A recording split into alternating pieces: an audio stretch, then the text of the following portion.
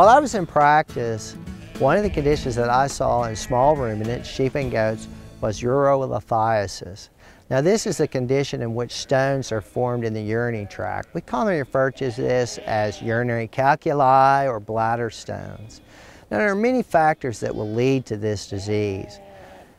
Animals that don't drink enough water, diets that are high in phosphorus, which are usually associated with high grain, low phosphorus diets, urinary tract infections, high magnesium in the diet will all contribute to this disease.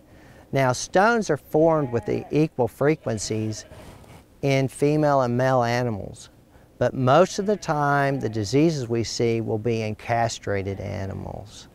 Now the clinical signs that you might see with these animals are going to be associated with animals that are straining to urinate. You may actually even think they are constipated. They will usually dribble urine or produce small volumes of urine.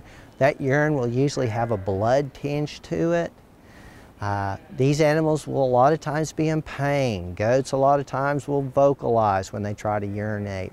You may see tail flagging, that tail going up and down while they're trying to urinate. There'll be abdominal pain associated with this, so they may look at their sides, they may kick at their bellies, they may shift their weight from one hind leg to the other. Since treatment of the disease is often poor, preventing the disease is much more rewarding.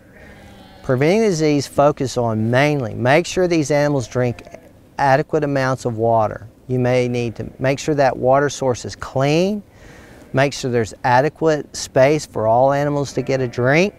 Want to make sure that water is warm in freezing conditions. Want to make sure in the summer when it's hot that it may be slightly cooler. Be sure and look at the ration. Make sure it's balanced. We don't want to have too much magnesium or phosphorus. And those high grain, low roughage diets, we're probably going to need to add calcium to the diet. We want to keep that calcium phosphorus ratio 2 to 1. Treatment of this disease revolves around reestablishing urine flow. We sometimes can do this medically by maybe as simple as passing a catheter or adding a urinary acidifier to the diet to try to get those stones dissolved. But most likely it will require some type of surgical intervention. There are several techniques that can be used. You'd have to consult with your veterinarian in order to find the one that's best suited for your situation.